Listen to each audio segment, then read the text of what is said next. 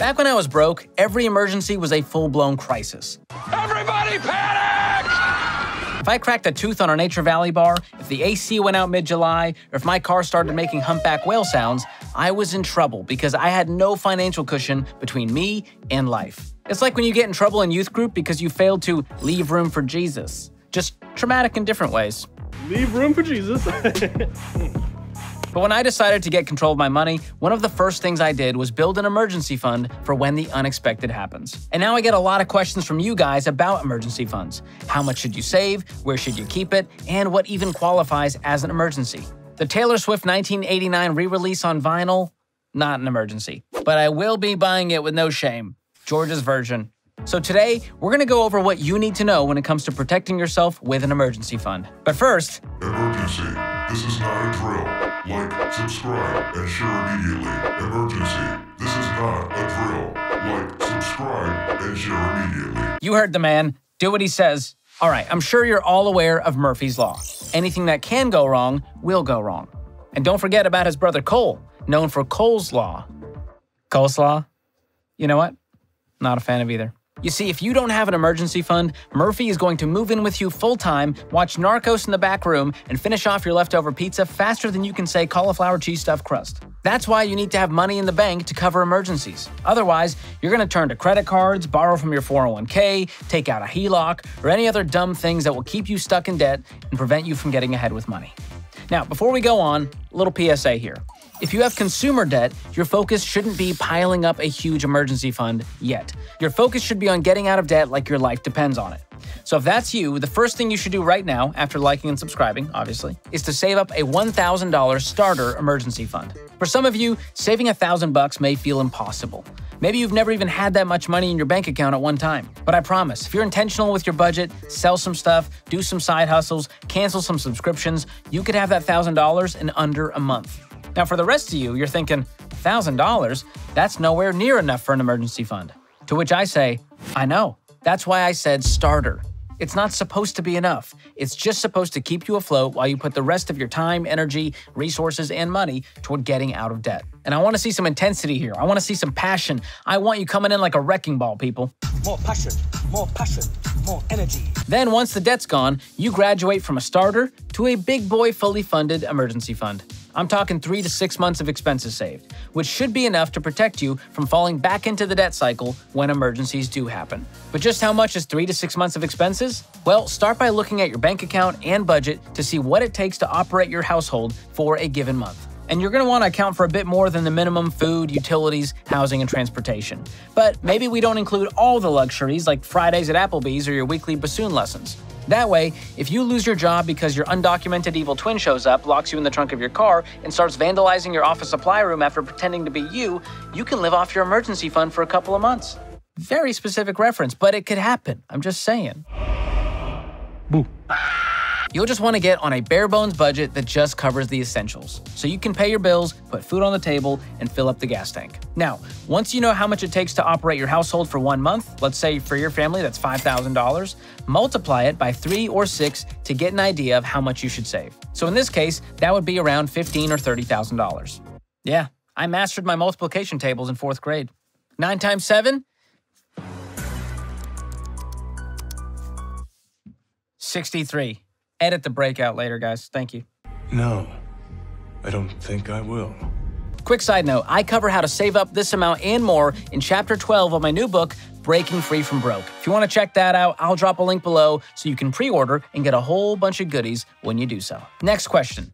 How do you know if you should save up 3 months or 6 months of expenses? Great question, Farouk. Thank you for that. Love when you throw those fastballs. So here's my rule of thumb. Save 6 months of expenses if you fall into any of these categories. You're married with one income, you're a single parent, you're self-employed, you have a regular income like commission or seasonal jobs, or you or someone in your home has chronic health issues. Save at least 3 months of expenses if you fall into either of these categories. You're single with no dependents and a stable income, or you're married with 2 stable incomes. So let's get tactical. If you're a single fireman with no dependents, 3 months is fine. And also, if you're a single fireman with no dependents, comment below on this video. I've got a friend you'd be great with. And if you're a stay-at-home parent whose spouse recently quit their corporate job to be their own boss and sell supplements through a commission-based business model, you'll want to have 6 months. And you also might want to investigate further. This has Lula Rich written all over it.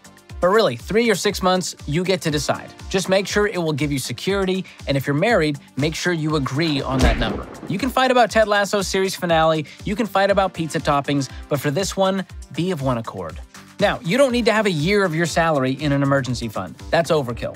So just have a heart-to-heart with your prepper husband, show him this video, tell him 6 months savings is fine, and while you're at it, ask him to reflect on the number of canned beans stashed in the coat closet. There are pintos in the pea coat. It has gone too far, Brad. Which brings us to where you should be keeping your emergency fund. Some ideas include under your doormat, in your glove compartment, inside the cookie jar.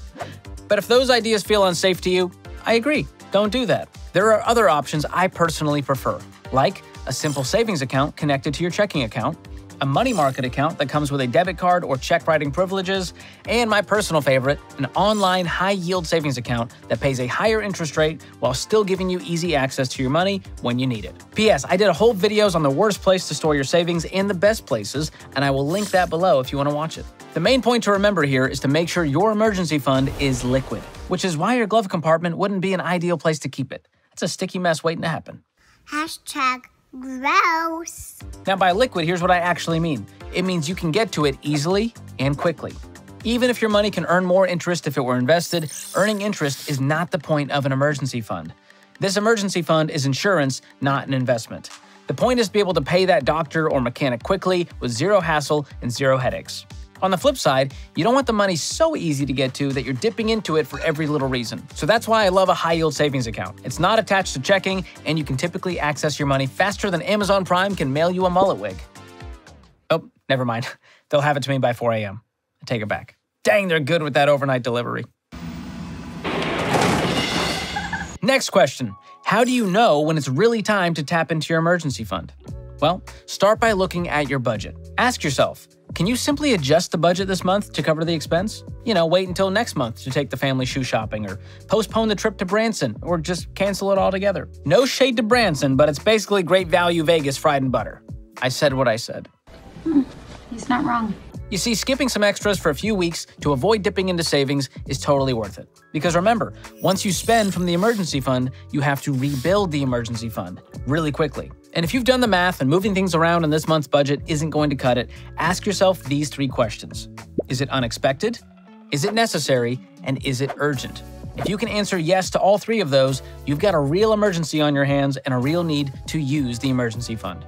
And use common sense here. Even if it feels like it, your friend's last-minute bachelor trip to Pensacola Beach is not an emergency. And I know you don't want to miss the dolphin cruise, but there'll be another one. You don't know that. You don't know that.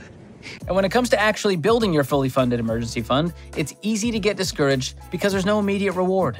I mean, truthfully, saving isn't as much fun as the other things you can do with money, like spend it or give it. But if you put your mind to it, most people can knock out this step in 6 months or less. Plus, it's a huge financial and emotional step.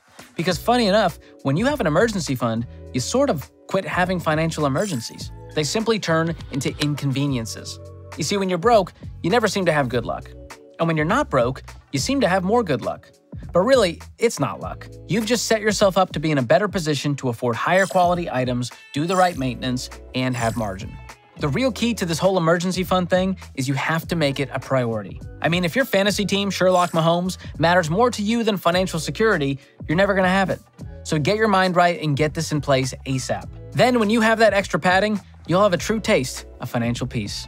Kind of a warm, bold flavor with hints of freedom and vibrant notes of cash-flowed vacations. That's nice. That's a 10. Plus, there will be no reason to keep around debt or credit cards anymore because you're funding yourself. That's right, I said it. Go fund yourself. Mom, if you're watching, I didn't actually cuss, okay? Don't call me upset. Now, if you don't have an emergency fund yet, or you're realizing right now that yours isn't big enough, it's time to start saving. And making a budget is the first step to get there. Now, I personally use the Every Dollar budgeting app because it makes it super easy to see where your money's going and make a plan. Plus, on average, first-time Every Dollar budgeters immediately find an extra $332 in their budget and cut their monthly expenses by 9%. With that, you'll be building your emergency fund in no time. So if you want to check out Every Dollar, I will link it below. Oh, and I'd love to know in the comments what your last emergency was and how much it cost you. And more importantly, did you have the savings to cover it? As always, share this video with a friend who needs to re-examine their definition of emergency. Farouk, the Joe Bros Tour is not an emergency. Don't make me say it a third time. Plus, Joe's kind of phoning it in on stage, man. He's going through a lot. Let's wait till the next tour. Thanks for watching. We'll see you next time.